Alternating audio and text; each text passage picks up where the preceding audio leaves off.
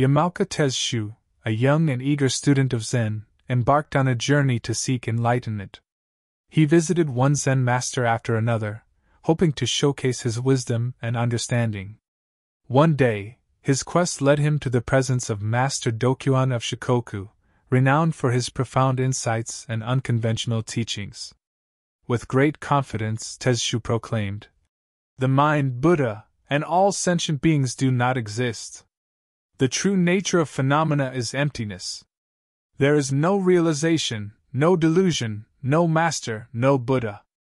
There is no giving and nothing to be received." As Tesshu awaited a response that would validate his deep insights, Master Dokuon sat quietly, smoking his pipe. He remained unperturbed by Tesshu's proclamation and uttered not a single word. Unexpectedly, Dokuon swiftly struck Yamaoka with his bamboo stick. Enraged and confused, Yamaoka confronted the master, demanding an explanation for the unwarranted strike. He asked indignantly, "Why did you hit me with that damn stick?"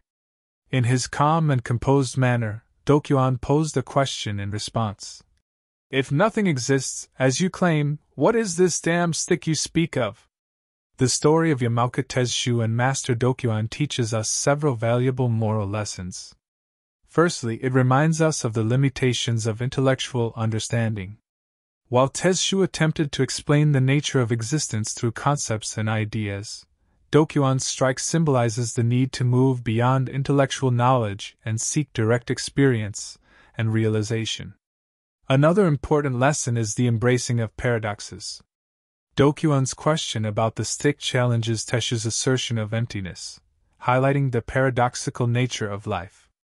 The story encourages us to embrace the contradictions and uncertainties that arise, recognizing that they are an integral part of the human experience. Furthermore, the story emphasizes the significance of personal realization. It urges us to go beyond theoretical knowledge and engage in practices that deepen our understanding of ourselves and reality. By cultivating self-reflection, introspection, and mindfulness, we can access insights and wisdom that arise from direct experience. The story also reminds us of the limitations of language and concepts in expressing the true nature of reality. It encourages us to transcend these limitations and connect with the ineffable aspects of existence. By allowing ourselves to embrace the mystery and wonder of life without rigid frameworks of understanding, we can cultivate a deeper sense of connection and appreciation for the present moment.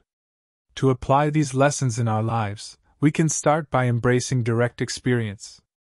Engaging in mindfulness, meditation, and other contemplative practices allows us to connect with the present moment and experience reality beyond conceptual frameworks.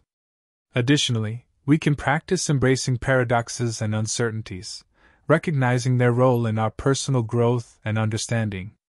Cultivating presence and awareness in our everyday lives is another important aspect.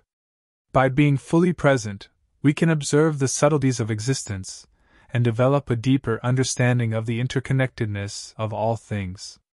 Practicing gratitude for the present experience and cultivating humility are also essential.